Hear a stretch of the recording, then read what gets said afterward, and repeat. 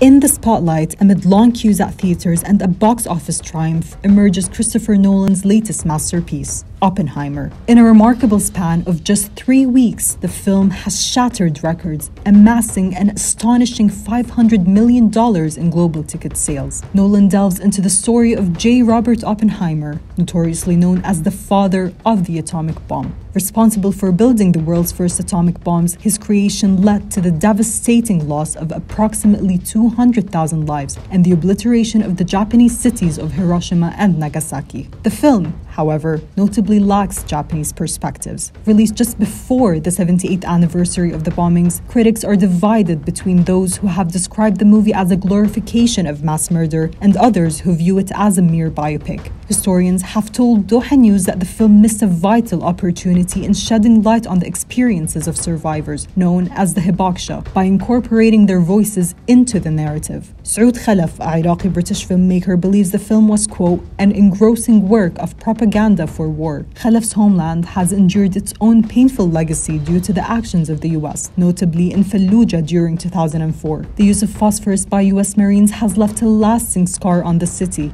causing tragic consequences, including severe birth defects. While the central figure of Oppenheimer continues to stir global discourse, ethical questions remain at the forefront of discussions concerning Nolan's creation.